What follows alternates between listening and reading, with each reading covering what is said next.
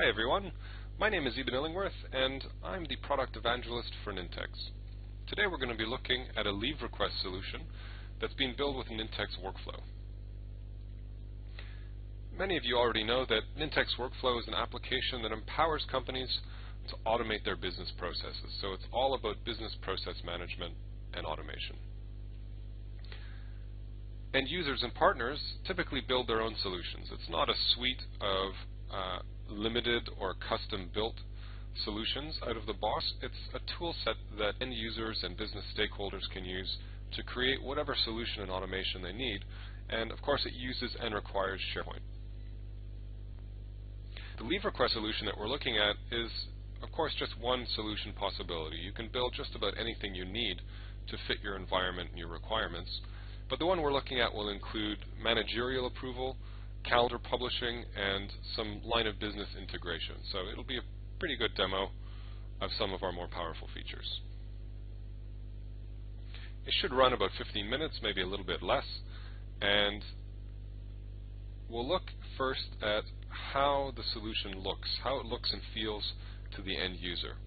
We'll step through that, and then once we do that, we'll go and we'll look at the actual design of the workflow, the various tasks that are in it, and how we would go about modifying those if we needed to. And then finally in our summary we'll do a little overview of the business value of this particular workflow, what it meant to the business in dollars and cents, and finally a very brief blurb about who we are. Okay, well let's get straight into the demo. We're starting out as a user signed in whose name is Eden Stafford, and Eden needs to apply for some vacation time.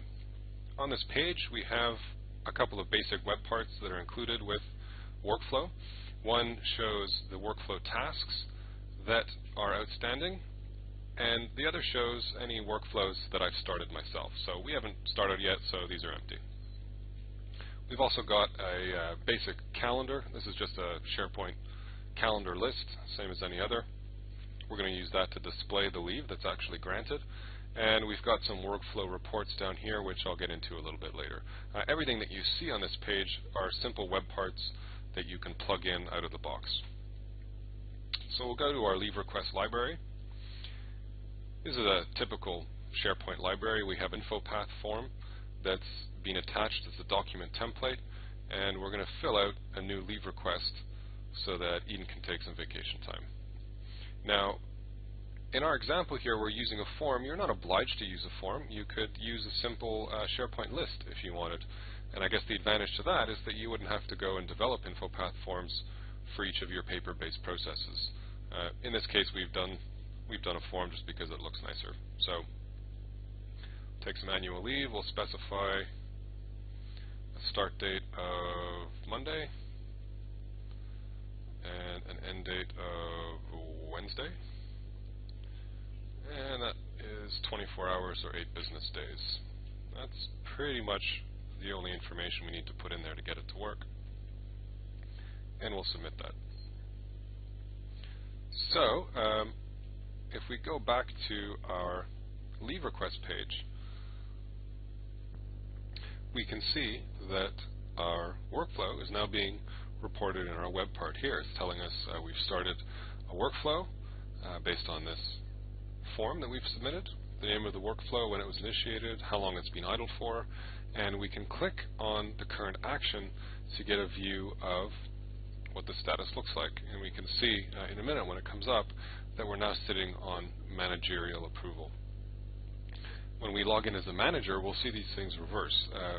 Workflows I've started will be blank, and the manager will see the workflow task that he has outstanding come up here, and he'll actually be able to click on it and reply to it from that link. And here it is.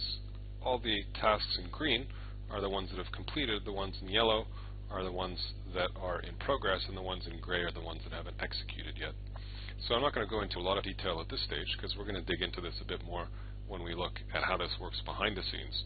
But for now, it's enough to know that these early tasks are pulling information out of the form, and now we're at the yellow task, which is waiting for managerial approval. So let's go back to that leave request page and let's sign in as the manager just to confirm what I mentioned earlier about how that would show up